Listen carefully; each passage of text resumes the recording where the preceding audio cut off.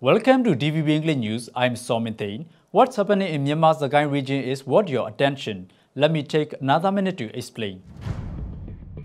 The Special Advisory Council for Myanmar, a group of international experts, stated that the military has control of only 14% of the country.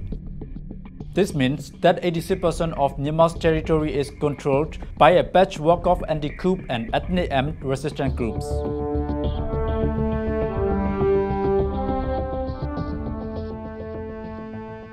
Villages in the Sagaing region's Wetlet Township are under the control of the civilian-led National Unity Government or NUG. Wetlet is located 51 miles northeast of the Sagaing capital Moyo and 56 miles north of Myanmar's second largest city Mandalay. A 16-year-old named Mimyau was killed in Wetlet Sainaji village on July 8.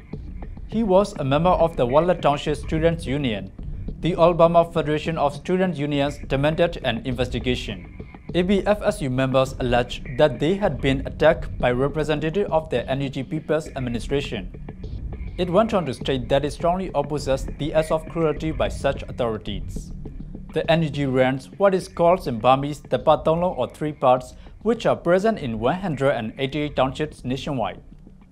The People's Administration Team or pa-kha-pa, the People's Security Team or pa-kha-pa, and the People's Defense Teams or pa-kha-pa.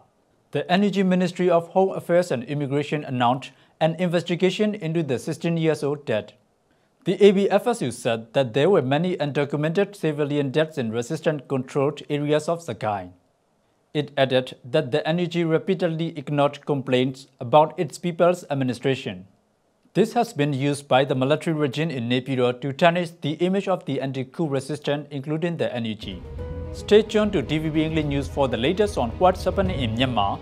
Subscribe to our daily briefing newsletter on our website and listen every Friday to the weekly briefing podcasts.